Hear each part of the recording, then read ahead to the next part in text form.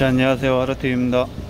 오늘은 4월 25일날 저녁 8시에 참돔 1.5kg 짜리를 제가 이제 연습한다고 숙성을 시켰거든요.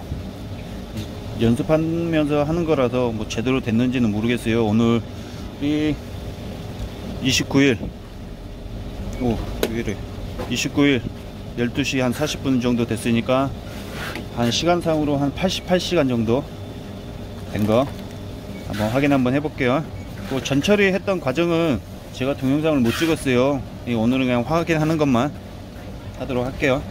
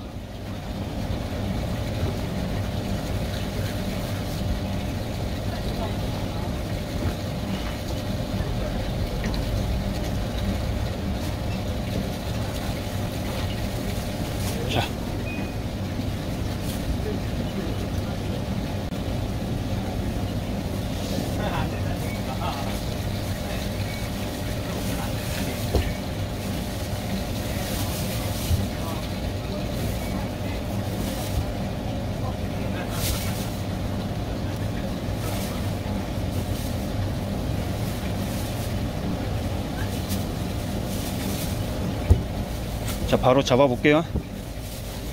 칼이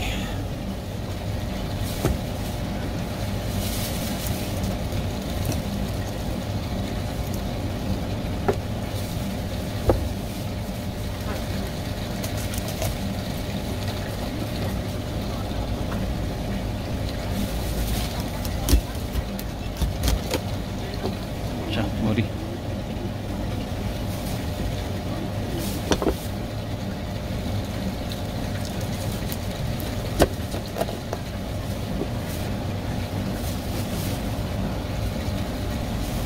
자, 절단면 꼬리 뭐 비닐은 안 치고 그냥 바로 할 거예요. 비닐 좀 묻어도 이해해 주시고요.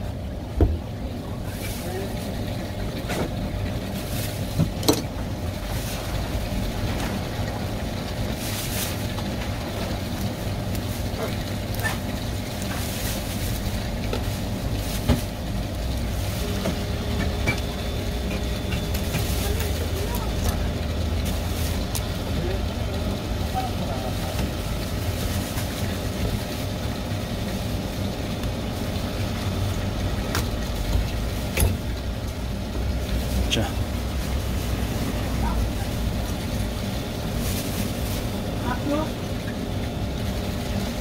이게 잘 안 긁어져 가지고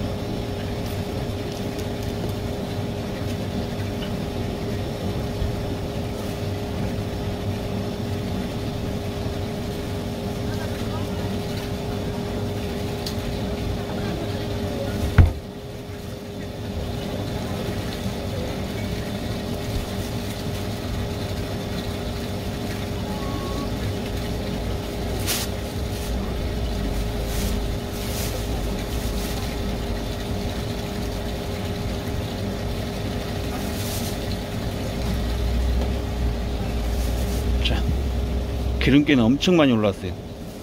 야,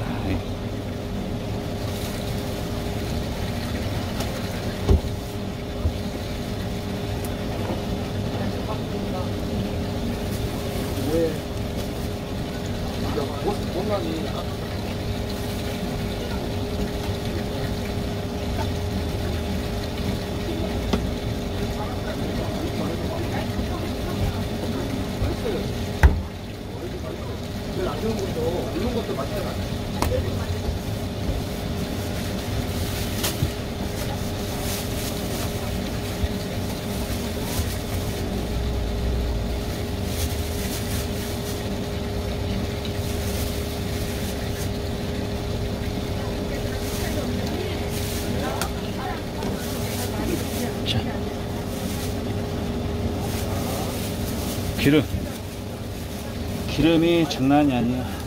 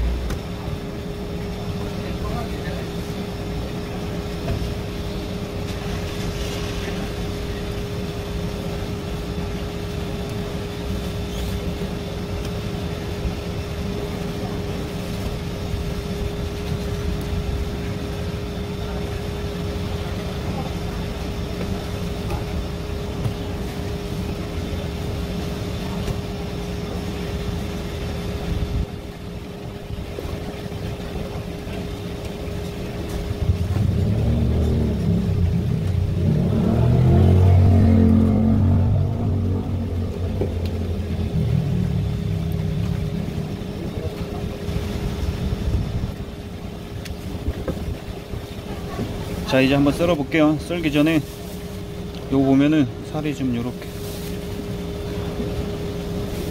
기름기는 엄청 많이 올라왔어요.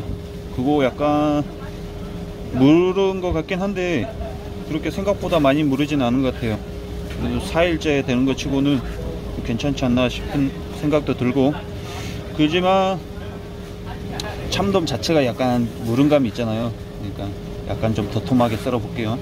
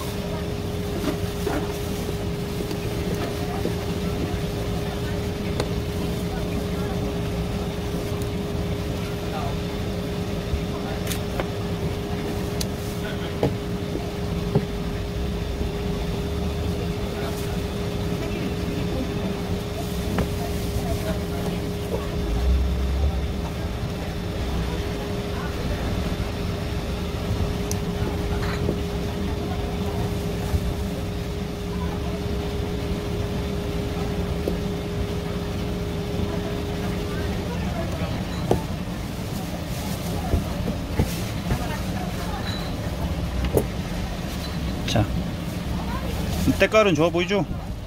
기름기가 장난 아니에요. 일단 하나 먹어볼게요. 등 쪽. 자,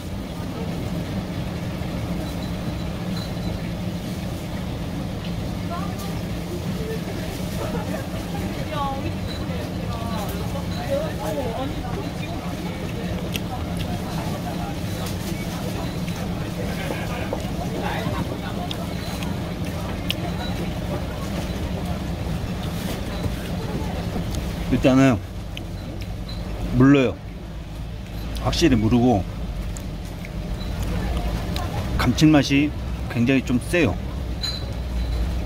식감은 무르고 감칠맛이 세고, 뭐 이제 비린내 같은 거, 이제 회 특유의 그런 냄새들 있잖아요. 비린내는 전혀 안 나요. 많이 무르고 감칠맛이 굉장히 세다는 거. 다른 거 하나 먹어볼게요. 뱃살 쪽